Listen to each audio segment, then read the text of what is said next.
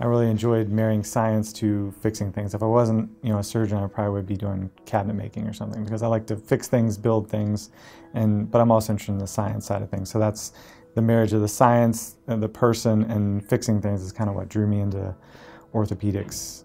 Most of the stuff we deal with are lifestyle issues. It's, I have pain in a joint and it hurts me when I do X, Y, or Z, and that's what makes orthopedics interesting. General surgery might be interesting because you're dealing with a life-threatening colon cancer, and I don't deal with life-threatening stuff a lot in orthopedics, but what I do deal with are things that affect someone's life, and you can treat any given problem a wide variety of different ways to fit that person, what that person needs.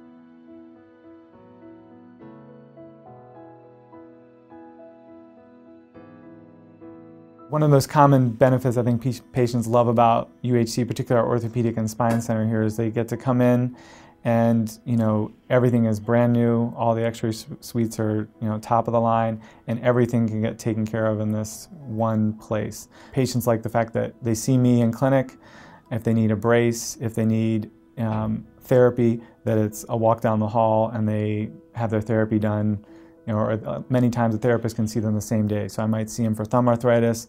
I might want a brace made. They get seen the same day by the therapist to have the brace made. They get everything done in one place. They don't have to go to the therapy office somewhere else. They don't have to go get their X-ray done somewhere else. It's all within, literally 50 yards of where they came in the door. I think our particular group of orthopedic surgeons were all, very cooperative, and, we hang out outside of work. So I think that makes for good chemistry at work. So, we, go to parties together, we play sports together, we do a lot of stuff together, whereas a lot of other places I've worked, it's more, when you're at work, you're together, and when you leave work, you never see that person again. And that's not what it's like here. I mean, we're a very friendly group, and I think that makes for better transition of care. So if I have a patient that might have a problem that I don't usually take care of, I'm primarily a hand surgeon, so if I have someone that has hip or knee arthritis, I don't have a problem texting Dr. Courtney at 10 o'clock at night saying, hey, I got this problem, can you help me take care of it? And last night at 11:30, he texted me about a pediatric forearm fracture, and I said, no problem, this is what I do for it. And I think that makes for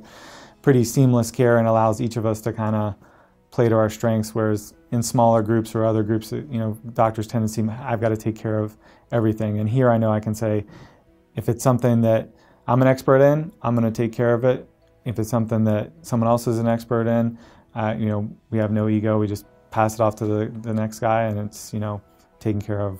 While some of our patients find that the wait time to get in to be seen at the UHC Orthopedic and Spine Center is a little bit longer than they like, I just like to reassure them that part of the reason for that is that we like to spend a little bit more time with our patients that you might get in other facilities, getting to know the patient, getting to know your problem, and that translates into spending more time with you and getting to know you better and your problem better, and ultimately better care. When you come here, you're going to get seen by well-trained orthopedic surgeons in a collegial group with all the ancillary services in one location that's going to really, I think, make the difference for your care, even though you might wait a little longer for it.